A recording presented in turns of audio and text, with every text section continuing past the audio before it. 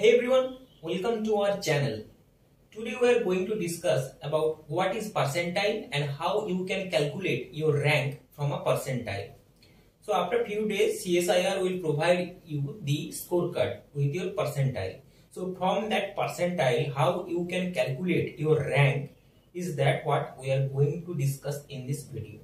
So before going to the video, if you are new to our channel then please subscribe our channel and press the bell icon for regular updates regarding CSIR NET Life Science. Okay, so today we are going to discuss about percentile. So suppose at the scorecard CSIR gives you a percentile of 98.42. So from that percentile how you can know that what's your rank in the CSIR NET exam or what this percentile indicates. So CSIR have its own formula for calculating percentile, and that is 100 into the number of candidates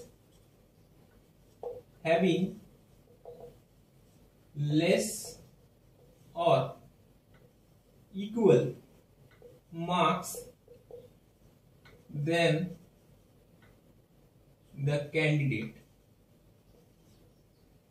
and divided by total number of candidates. So this is the formula for calculating percentile. 100 into the number of candidate having less or equal marks than the candidate and divided by total number of candidate.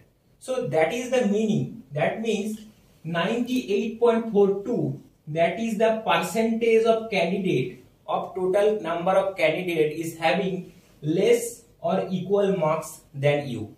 So suppose if 98.42 is your percentile, then if total number of students who appeared in the examination is 63,000, then the number of students who have scored less or equal than you is 63,000 into 98.42 divided by 100.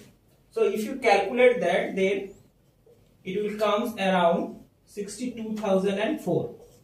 That means you have scored more or equal than 62,004 candidates. So what's your rank? So from that how can you predict your rank?